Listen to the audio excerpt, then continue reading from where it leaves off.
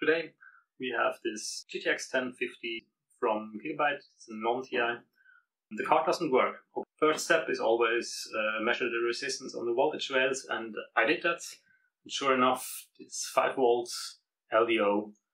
The output of that is shorted to ground. Now, these LDOs do fail sometimes, but in this case I don't think that's the issue, since the adjust pin as well as the supply pin have normal resistance. So that leads me to believe that the issue is on the output. Now with the 1050, there are two 5 volt voltage rails. One is this and one is this one here, U510. This U510 is basically the common 5 volt for most of the chips that have an input or need 5 volt as to power it. That's on that rail. This one here is only for the display out, for the HDMI connectors, display port, DVI ports, and so on. And to further troubleshoot, I have this nifty HDMI breakout connector thingy, and plug it in. The 5 volts supply rail on the HDMI connector is on pin number 18. And I've put my multimeter into continuity mode, so if there is contact it beeps. I put it on the ground, and sure enough, 5 volt is shorted out. I'm pretty sure, so I had a look at the connectors, and I found that the DVI port has one pin that's pushed inside, into the connector inside. And what I think what happens, and it's the shielding pin that's pushed in. Shielding basically means ground.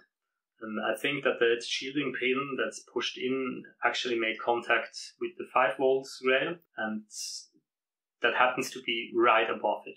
So I'm pretty sure that there is our issue. That's also the reason usually when you have a short on a voltage rail, you can input or you can ingest voltage and see what component gets hot, replace it, be done. Not really an option here, since A, it's inside the connector, B, it's very low resistance. Options to remedy that. My least preferred option would be to replace the connector.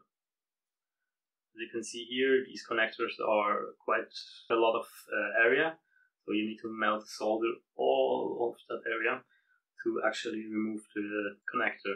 And if it's not absolutely needed, I don't want to do that.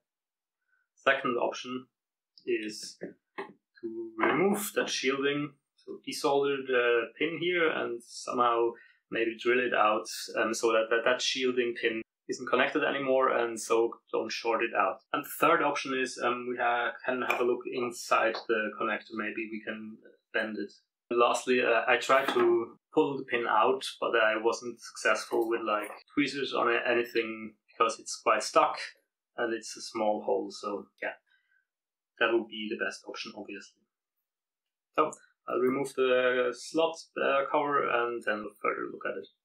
So now, as you can see here, we have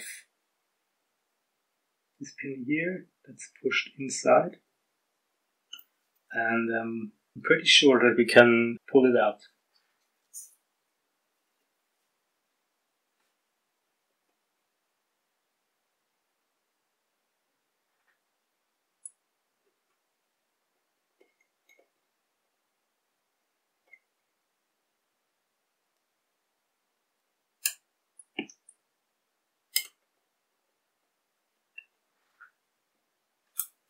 So I think that fixed it.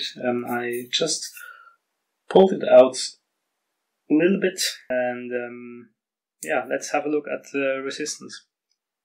So my meter is in resistance mode. I got a ground point and the output, and sure enough we have 500 ohms, or in excess of 500 ohms.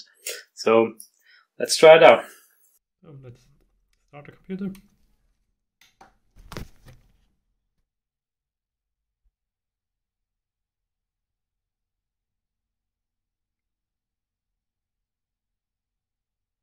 Nice.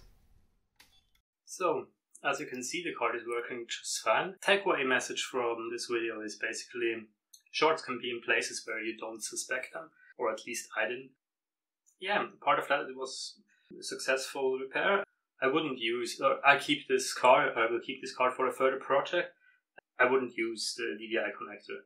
If you want or need to use the DVI connector, I would probably replace it anyways, because there is a quite high chance that we push it back in as soon as we use a cable.